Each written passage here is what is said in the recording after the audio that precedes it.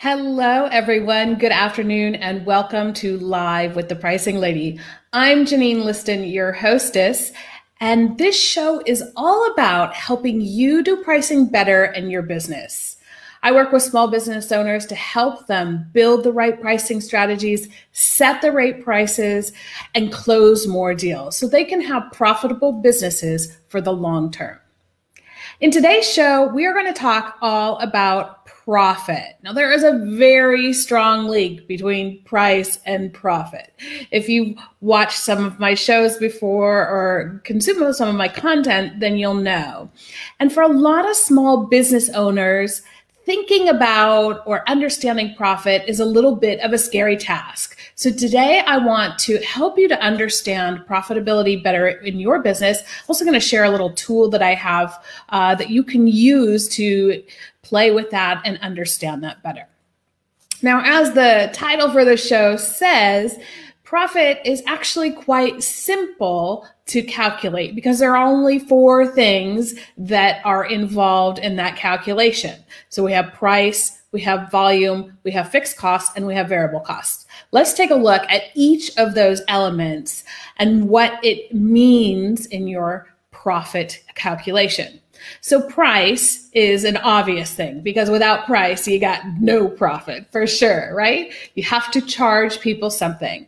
The price is an exchange or a representation of the value that your product or your service delivers a customer.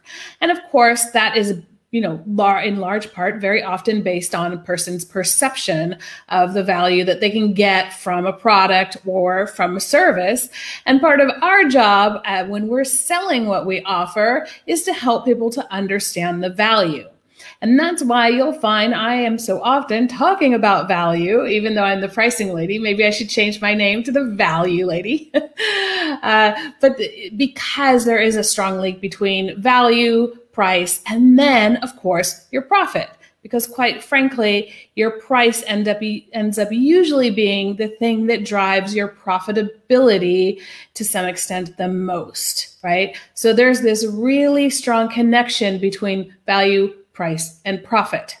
If you are good at helping people see and understand the value of what you offer, you'll be able to charge better prices and you should be able to close more deals at those higher prices. So you should be able to earn more profit. Of course, price alone is not going to determine your profitability. So the second thing that we want to understand is we want to make some assumptions about how much we can actually sell. Now, in a service-based business, this is usually determined in part by how much you can work. So let's say you're a coach and you do only one-to-one coaching sessions, then there are a fixed number of sessions that you can do in a week or in a day. I think for most coaches, depending on the type of coaching they're doing, they can handle 3 clients a day. If they're only doing sessions that are about an hour long, maybe they can handle 5 or 6. But again, there's a limit to what you can do. But each one of those packages that you sell, or if you work on an hourly rate, then each one of those hours that you sell, that is a unit of volume for you. So to figure out what your revenue is, you take the price times the number of units you think you can sell, and that's going to be your revenue. I know this is super exciting stuff, but stick with me through it because, like I said, I have a really nice tool that you're going to want to check out and you can use.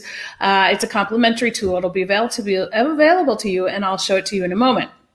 So price times volume is going to tell you what your revenue is. Now, of course, when we start a business or each year when we're thinking about what's going to happen in our business for next year, obviously we don't know how much we're going to sell. So we have to make assumptions, right? We have to think about how much of this can I do in a year, or how many people do I think I can get to buy my product? Where am I going to advertise and market what my product is to try and give it enough awareness so that people will buy it, so that enough people will buy it, right? This seems very simple. And it's easy to understand, but of course, making those assumptions and then making them happen is often harder than we think. But especially if you're a new business, you really want to think about different scenarios. Where can I get the most traction with my product? Where can I get the most volume for a given price? And that's what a tool like the Profit Impact Calculator is going to help you to do. Now, before we look at that, there's two more things that you need to know in order to determine your profit. The first is you have to know what your fixed costs are. Now, another term that we use for fixed costs are called operating expenses. Now, these are fancy financial terms. You can call it whatever you want, but these are the expenses that you have in your business or the costs that you have in your business that are related to operating it, and they're fixed. Yeah, they don't change necessarily throughout the year or based on how much product you produce.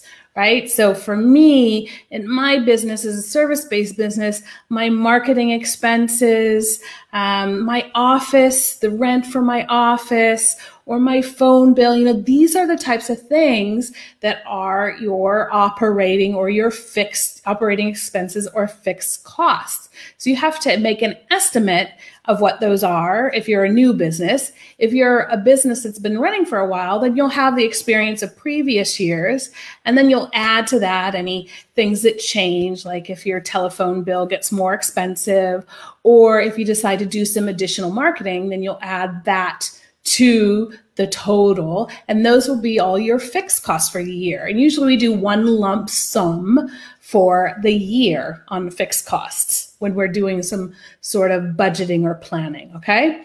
Now, the fourth thing that you need to know in order to do this calculation to understand your profitability is your variable costs.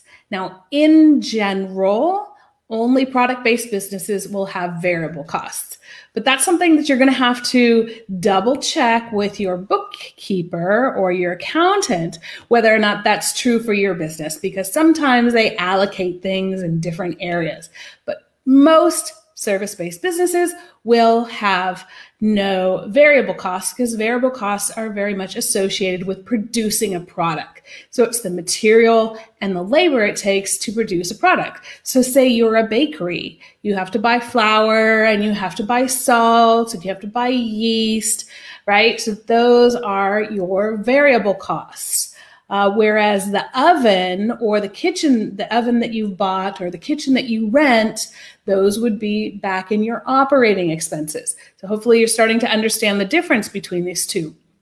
And what happens with variable costs is we give a variable cost per product or per unit sold, right?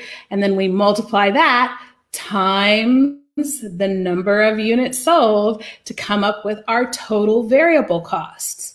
It's really, I can't emphasize enough that in this context, it's really very simple. And we're just doing some basic math, okay? So you're just adding up all of your costs, so your fixed and your variable costs, and you're subtracting that from your price times your volume, which is your revenue, right? And hopefully your revenue is higher than your total costs. The difference between the two is your profitability.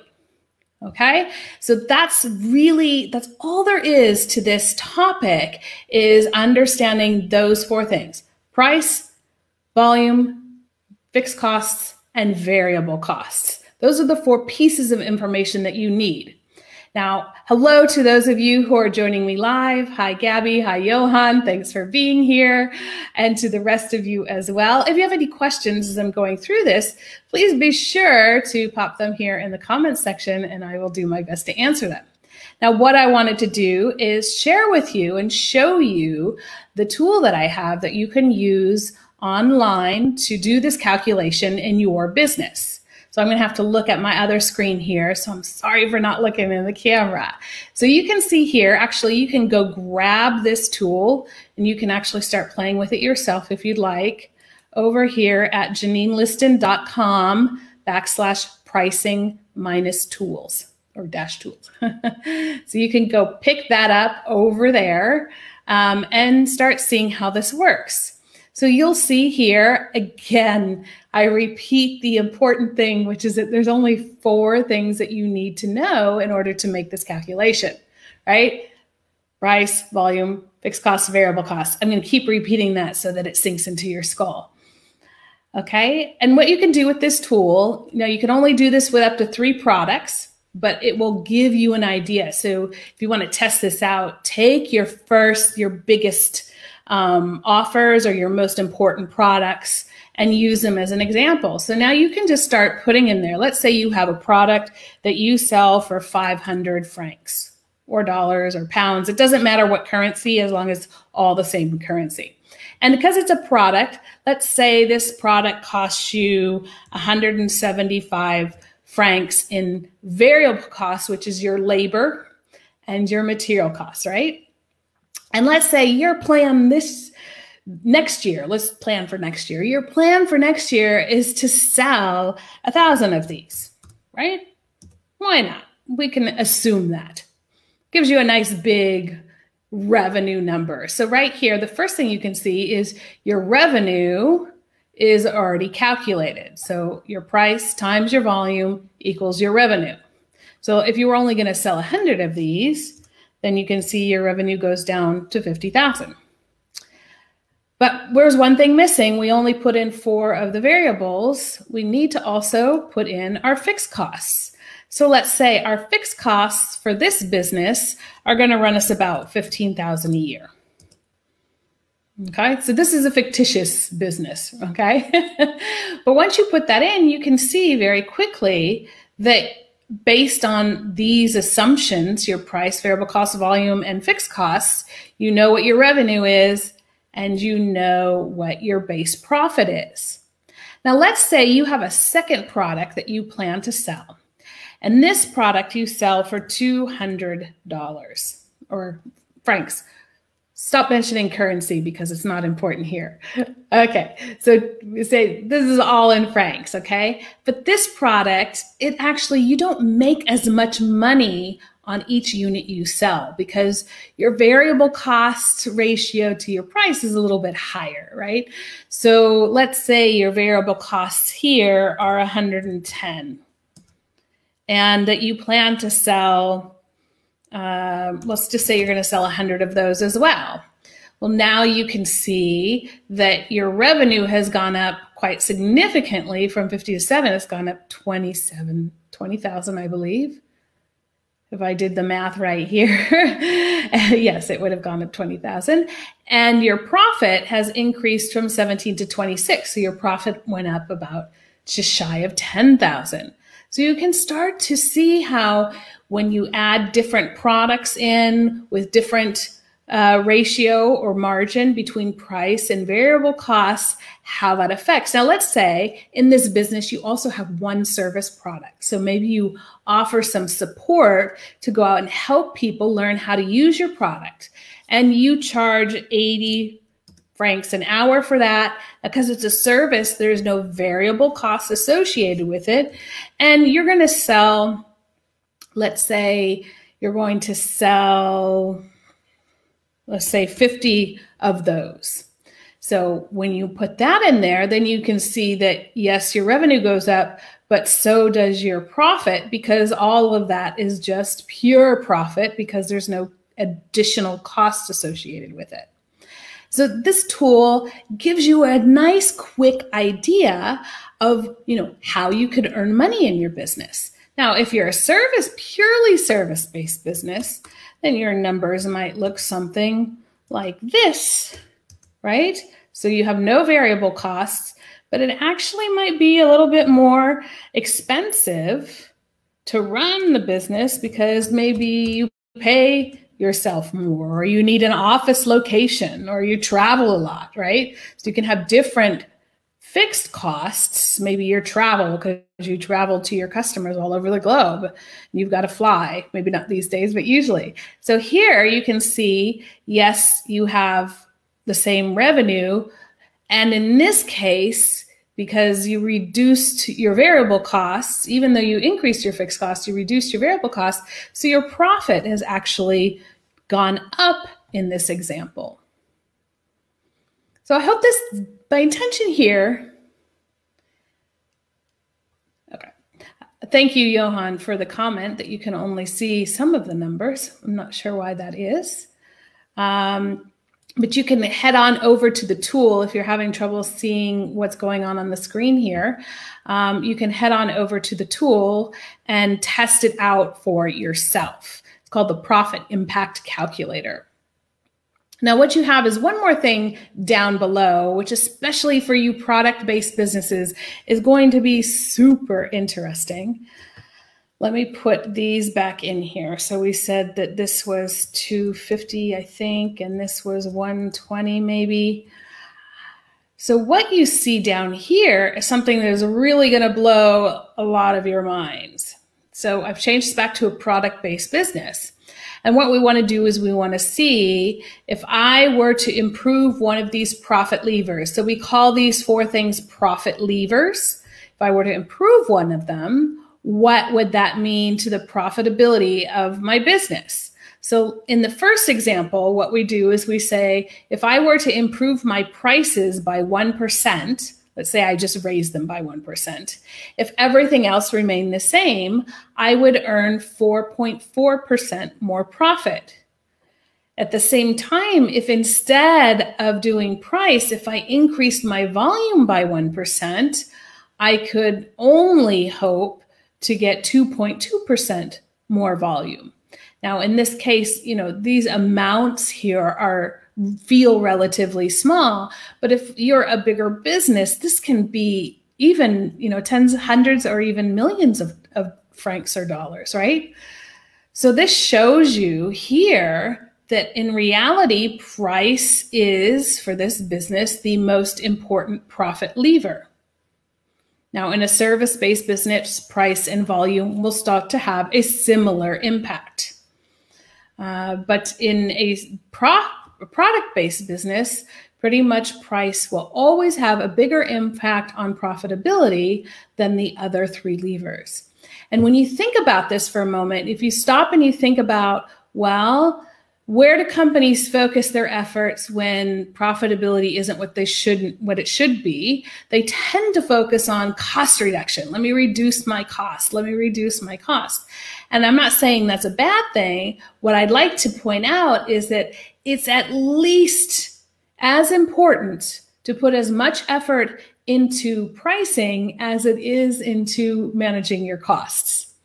And here's another really interesting thing. Let's say we lose 1% on price, or we lose 1% of volume. We can see that each of these levers cuts your profit in the same way. So even if you're not increasing prices, you want to make sure that you're not losing or eroding your prices, that your volume isn't sliding, and you want to make sure, of course, that your costs aren't increasing too significantly. So these are the types of things that you can understand using the Profit Impact Calculator. I will type the link for that right here into the chat so that if you want to go ahead and have a look at it, you can. Okay. So that's what I wanted to take a look at with you today. We wanted to understand the 4 things that you need to know in order to understand profit in your business. So now you can just sit down and take a piece of paper and a pen or a pencil, or get over to your whiteboard with your dry erase pen, and you can start doing the math. You can also use a very simple tool like the one that I've shown you.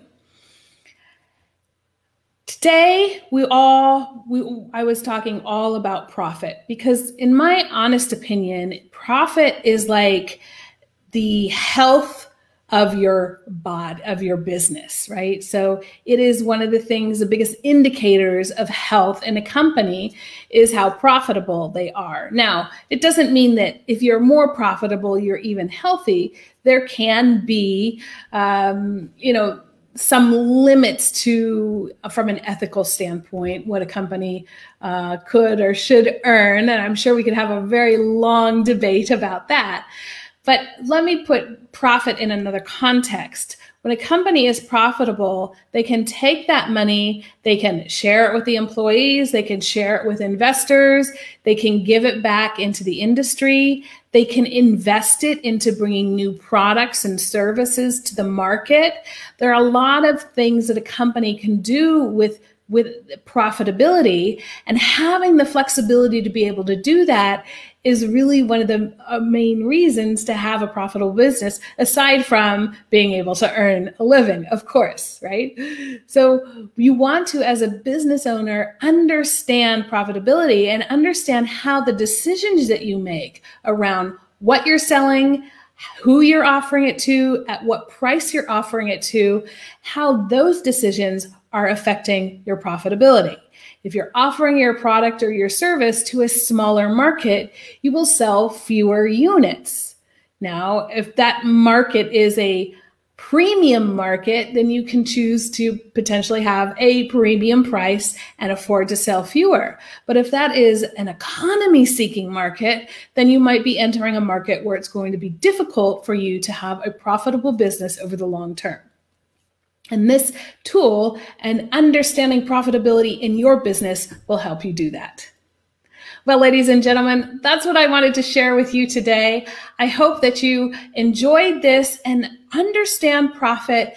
I want you to raise your hand and repeat with me the 4 things that you need to know to understand profit in your business. Number 1 is price. Number 2 is volume. Number 3 are those fixed costs. And the 4th one are your variable costs. Once you have that, you know how to calculate profit in your business. I wish you all the best. If you have questions about pricing or want to talk to me about pricing in your business, you can come on over here to JanineListon.com/discovery call and book your slot with me so that we can discuss what you're looking to do and how I might be able to help you. I wish you a great day.